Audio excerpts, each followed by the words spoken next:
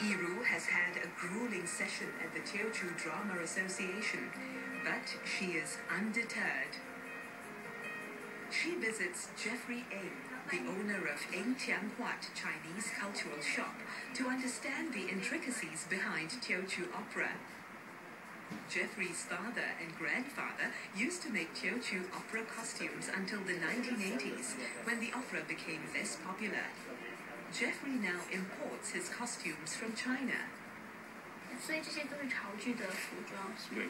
那它和其他比如说京剧啊，他们服装会很像吗？ Not so exactly the same, because Teochew embroideries somehow or other is they are more wear and tear. Why I say wear and tear is that, like for instance, this is a costume. You can put it on, you can hang it, and is unlike some other provinces. They have those very delicate embroidery, whereby you only can hang on the wall as a decoration piece. 我有在 video 看那些就是潮剧的表演。那它潮剧的音乐是不是和其他剧种也是不一样的？Yes, Teochew music is somehow very different from any other dialects. Yes, but firstly, you have to understand in opera, there is the percussion sections, and then there is always the wind or string section. Let me show you some of the string section instrument, which is a very typical Teochew musical instruments. A lead soprano violin.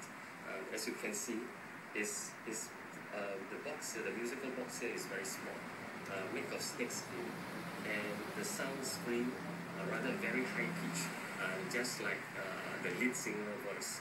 Okay, a very typical Teochew instruments, and seldom other dialects will use such instruments.